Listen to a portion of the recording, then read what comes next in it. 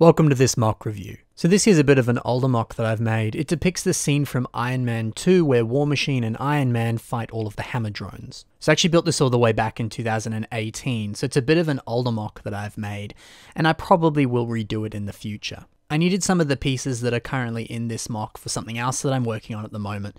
So I figured before I take this apart, I may as well do a video on this and show you the process behind building this, as well as some of the techniques, instructions on certain parts of this mock, and much more. So let's get started. So here's the mock itself. The original inspiration for this mock was using some of these spring green 1x2 plates. Now I actually got some of these in lug bulk order and I got about 200 of them. And so I wanted to put them to good use and use them for some really pretty looking landscape. I also thought it would work well to just give my Iron Man and War Machine figures a home, which I always like to do. It's nice to just not display your figures and to put them in mocks. So just with all of that combined, the impetus for this mock just kind of happened. I think it's always great fun to experiment with new colors when you build, and I highly recommend you do the same. So let's start off with the landscape where we did in fact use those spring green 1x2 plates.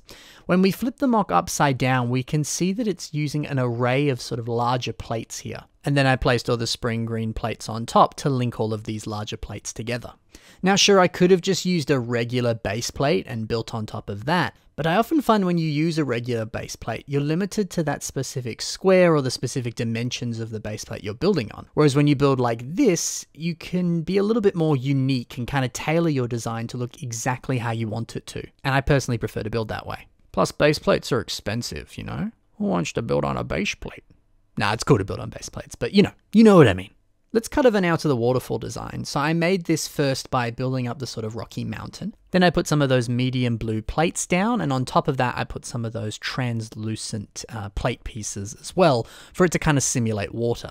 After that I built a very slight overhang of some of these trans clear plates so that the waterfall could look like it's cascading down. Then I built a separate panel and added some snot bricks into the side of the mountain here so that I can simply just sort of slot in this additional plate here, and then it kind of gives it that sort of flowing down water effect and it emulates a real waterfall. Then after that it was just about adding in more water below with those trans clear plates for it to mimic how a real waterfall would look. And also just sort of shaping the rockwork around everything so that the waterfall looks natural and realistic. Now here's a quick breakdown of how I built this wooden bridge. So it requires a lot of brown flex tubing, and from here I use some of these black clip pieces to attach some 1x1 reddish brown cylinders. Then these two halves were connected together, linking them with some Technic pins.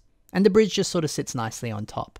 It's a relatively simple and straightforward design, and I think sort of the key element here, of course, is that flex tubing. It's such a helpful piece, and it's a beautiful thing because you can bend it to your will, move it around, do all sorts of craziness with it, so you can really achieve some interesting angles when you're building with it. So a piece I definitely recommend you get if you don't have any. Another use for that flex tubing is to create some of these tree designs. These are literally just some of the leaf pieces with the flex tubing. It's a very simple design, but it gets the job done. It's also easy enough to bend the flex tube to get the branches to bend in some interesting ways. One trick that I didn't actually do on this mock, but I think it's still a really smart idea, is to find some really small thin wiring that you can feed through the flex tube, and then when you bend it, the flex tube will stay in place and not move. Yes, it does require you to use non-Lego wire, but it still looks nice. Now, as for the drones that I used in this mock, I understand they're a little bit big. 2008 Ben thought it was fine, but it's not really to scale, is it? Regardless, if you like the look of these drones and you want to build your own, I have a full breakdown and sort of set of instructions there on a separate YouTube video. There's a link in the description below to that video if you want to check it out and build those drones yourself. So that's the basics of this mock here. I'm going to include a few other images of me breaking this mock apart so you can see how some of the rock work was built and a few other sort of areas of this mock, how it was done. If you're interested in a few more sort of like landscape techniques and other different things, I have other videos on the channel that go into a little bit more detail and insight about building things like rock work, brick textures, landscapes, water techniques, all that sort of stuff. So be sure to check out the channel and see some of the other videos if you're looking for further inspiration on building mocks. Something else that's important to note are that I made sure to put some more rocks sort of scattered throughout the grass here, because in the real world it's rare to see a big hill or mountain and then just kind of blank landscape around it. Rocks are often sort of scattered around larger mountains or rock faces and things like that. And so I wanted to reflect that on this mock here. And I tend to do that whenever I build landscape. I try to find as many ways as possible to reflect the real world and how landscape actually works in the real world. I always do my best to reflect that. Realism is key. So that's it for this mock. Hopefully I gave you a little bit of inspiration if you want to build something similar, or some of the techniques and things discussed in here can give you some ideas for your own future creations. Thanks for watching, and I'll see you in the next mock review.